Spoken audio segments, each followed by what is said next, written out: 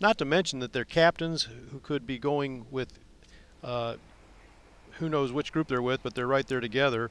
Can also be informing them of what's going on. And some captains are, hey, they do keep them going, what's going on. Other captains are, hey, don't look at the leaderboards. Let's just go play golf and not worry about it. Sat in on the rules meeting last night where they discussed the role of the captain here this week. And some teams have multiple captains. Only one can be designated to actually give golfing advice on the golf course, and that being the captain,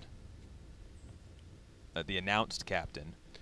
So they do have their work cut out to go back and forth between the groups as you watch Brad Moules' birdie effort here with his partner in there very close, really just trying to two-putt this and give him a run, and still has some work left for a three. That wasn't quite what he wanted to do. And Will, that point is really a sensitive point also, especially for the players here who are playing collegiately in the United States, because the USGA and the R&A, they've sort of come together with an agreement that in college golf they do allow both the head coach and the assistant coach to help during the round, and so it could be very easy for players to get confused in this international event. They're coming, some of these players just came from college. In fact, there are some college coaches here watching their players this week, so it is a point that had to be stressed. I heard the rules officials talking before they got in to make sure and stress that point, because in this international event only one captain can actually give advice to their players.